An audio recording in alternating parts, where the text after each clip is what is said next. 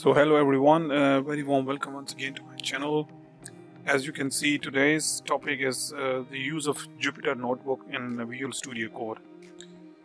So I'll be starting with some brief details or brief information. What is actually Jupyter Notebook, and this tutorial is going to be really very handy for the users who are already familiar with Jupyter Notebooks, and also for the beginners who have never used Jupyter Notebook and also Visual Studio Code.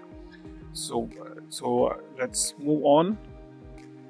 So the real required tools or the prerequisites for this tutorial is Visual Studio Code, and I mentioned here the link. You can download if you have not done it yet, and the two necessary extensions which is required to work with Jupyter Notebook within Visual Studio Code is the Python extension and the Jupyter Notebook extension, and I will show you how you can install that later on in the video.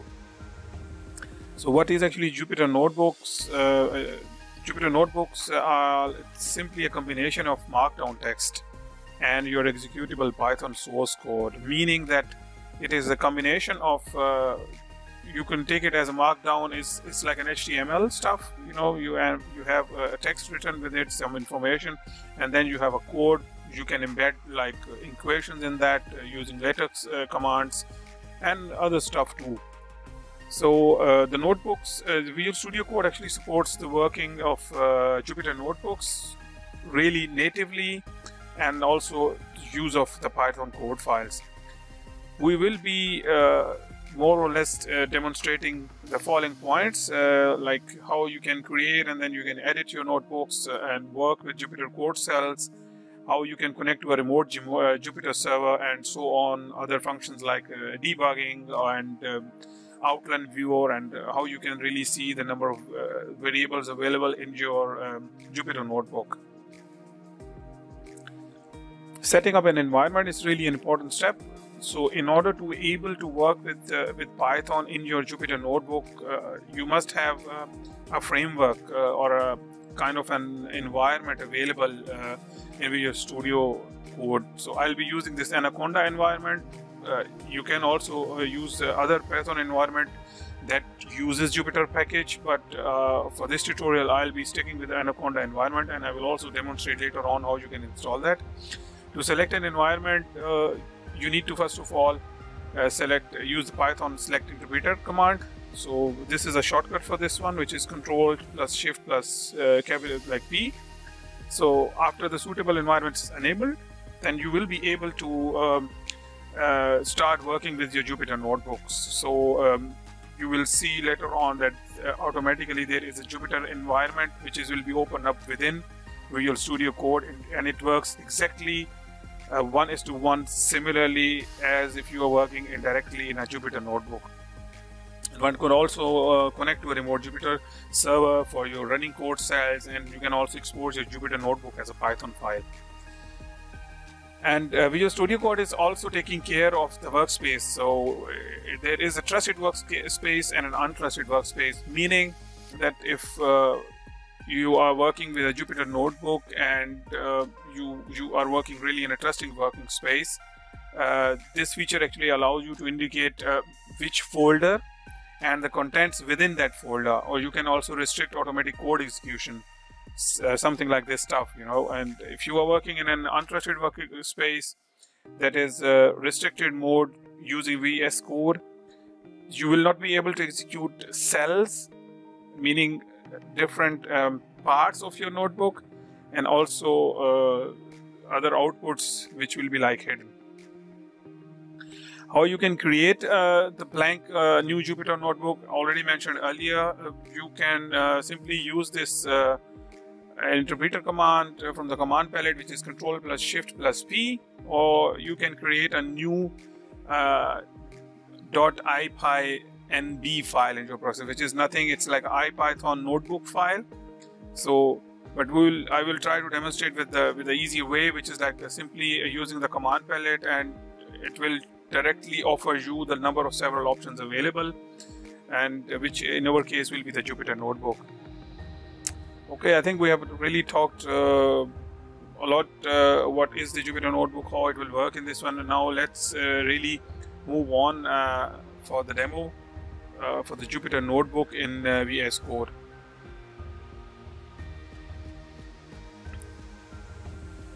Alright, so this is Visual Studio Code, yeah, and we can see on the left side there is an Explorer. So if you click, you can see there is Explorer. You can open a new file, and you can also work in a selected folder. You can save your files, and you can close all other editors. So us is at the moment in the Explorer is the very important part is extension block. As I mentioned earlier, to be able to work with Python, you need to have a proper environment to make your files executable. You need to make sure that you have Anaconda extension pack installed.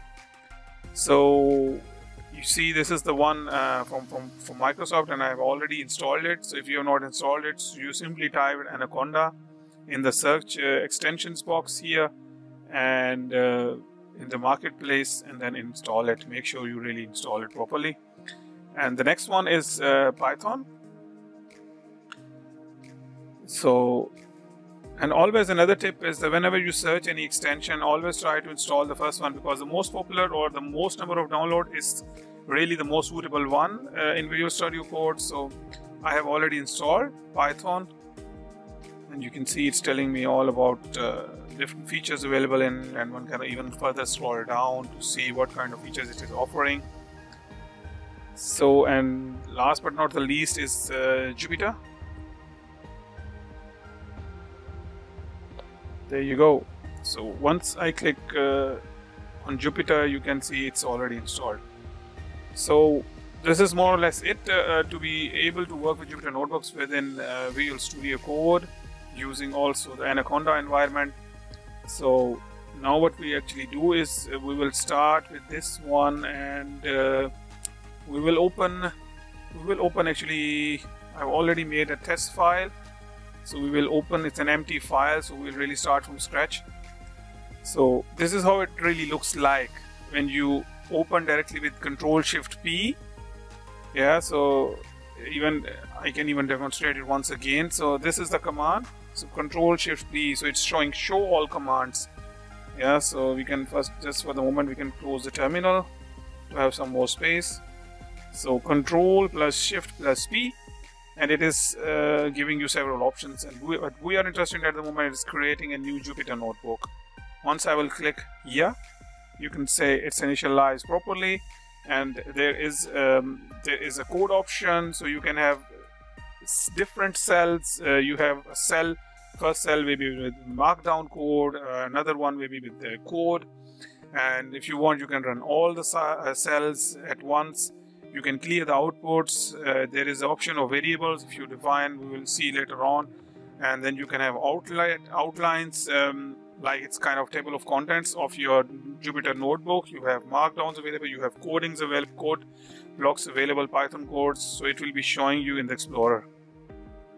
There are other options, as mentioned earlier in the slides, that you can export in different formats. So you have three formats. Like you can export your Python notebook as Python script, HTML, or PDF file.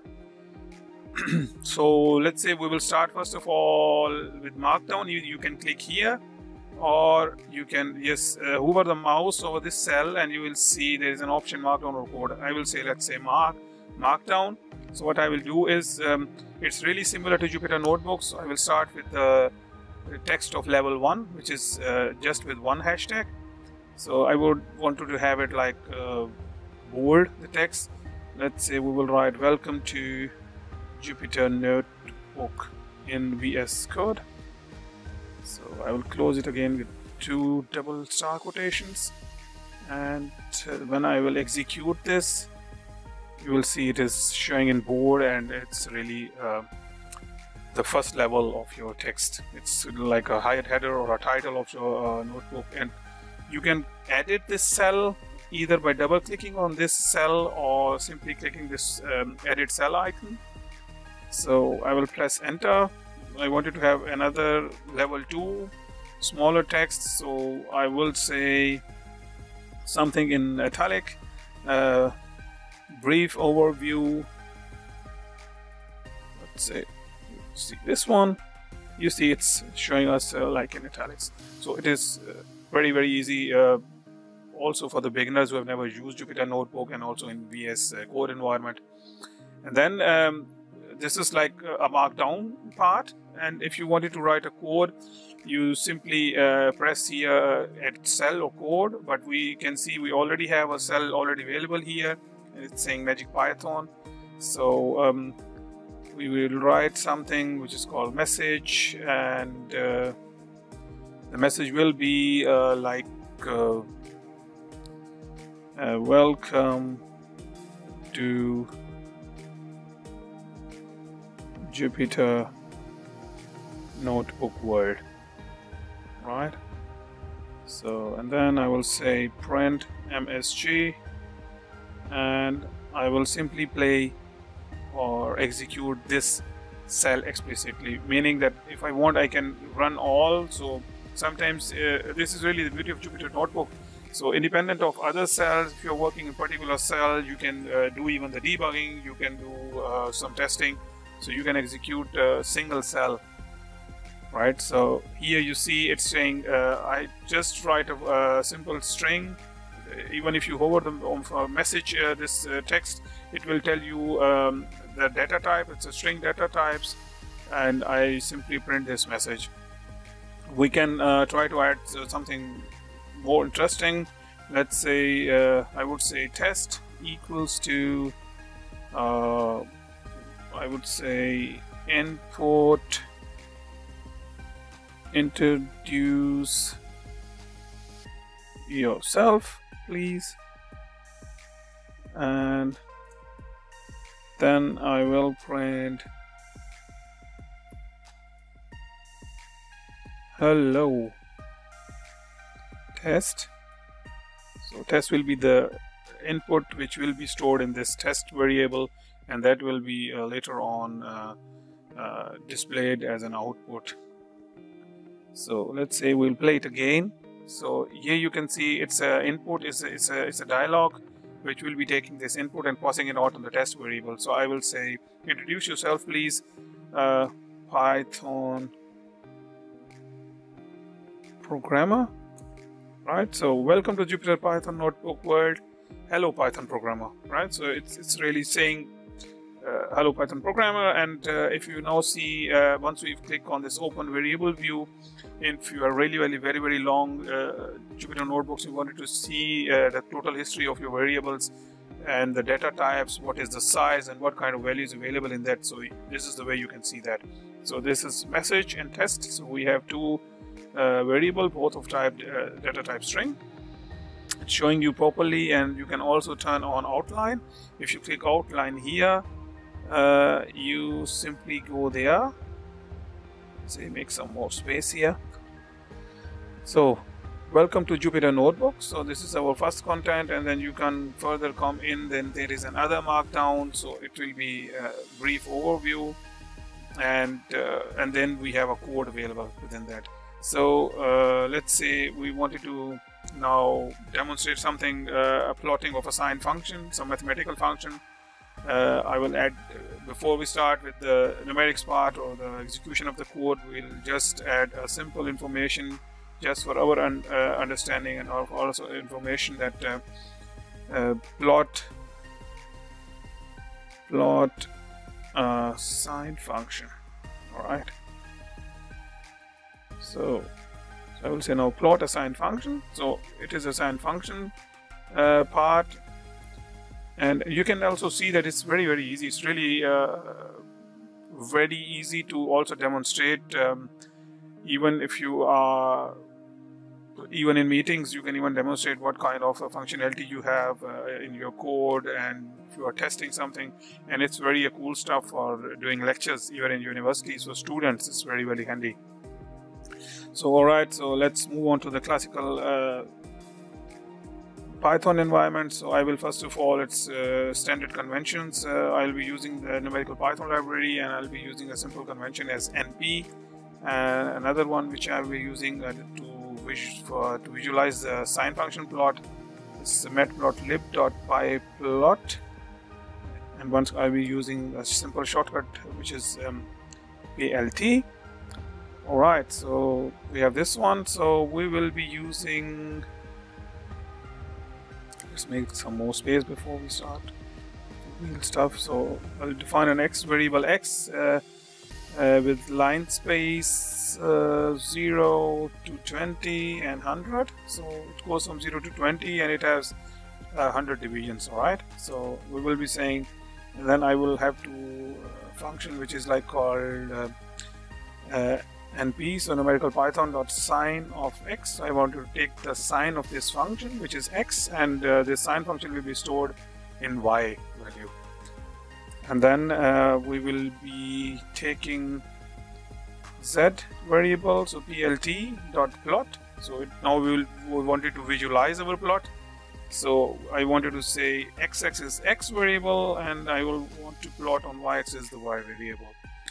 And to make them displayable also in this environment, it's another good feature of Jupyter Notebook that one can directly see what is actually going on with your code, if it's working properly or not. So this is also a very good feature. So we got some error, so I think it's a simple typing mistake. So line space.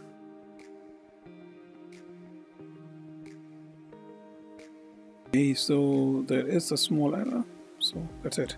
I think this should be okay now. So once we execute, we'll be able to see the plot properly. There you go. So this is our sign function plot, and you can also add some more features in your plot. Let's say I would like to see the x-axis and y-axis, which variables we'll be talking about. So x label, so plt x label. I will say this is x value, and then we will be saying plt dot y label, so for your y-axis, which is sign of x. Yeah, and similarly we can also give title. So the title is like sign function. So I can once again re-execute this cell, and you can see it has already updated the plot.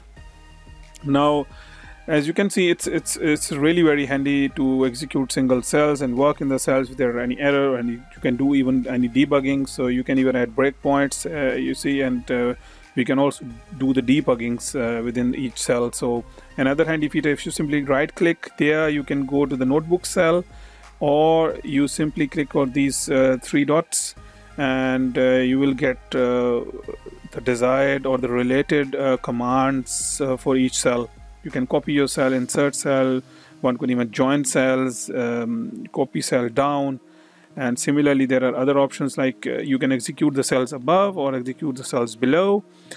So there are really handy features available in that, and if you want, you can delete the cell, and similarly you can run by line. So you just by shortcut F10 you can run your code line by line. Another handy feature I want to show, if you just hover the mouse over your picture or your plot, on the very right side you will see this bar, expand image. So once you click it, it will open another new tab with plots, and this is our desired plot. So you can even to visualize it properly, one can even zoom in, and to make it a little bit much better, we zoom out a little bit more, and then we can also save this plot in several formats like PDF or PNG or SVG file, whatever you want. Yeah, and if you're finished with it, you can simply delete that one. And also as mentioned earlier, we can also connect to remote Jupyter server. So it's saying at the moment it's a local Jupyter server.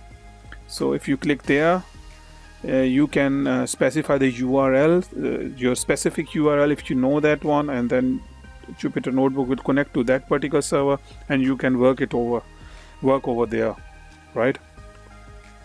and so on. So there are also other interesting options available. So I think that's really about it from that side. So I will now also encourage you guys to subscribe my channel and share my channel among your colleagues or your friends and family members if you think it's really interesting, and do support my channel, and don't forget to press the bell icon. So make sure that every time I will upload a new video that you will have a notification settings enabled, so you will be able to really reach out my new videos and don't miss. So that's it from my side. Thanks for watching. Take care. Have a nice day. Bye bye.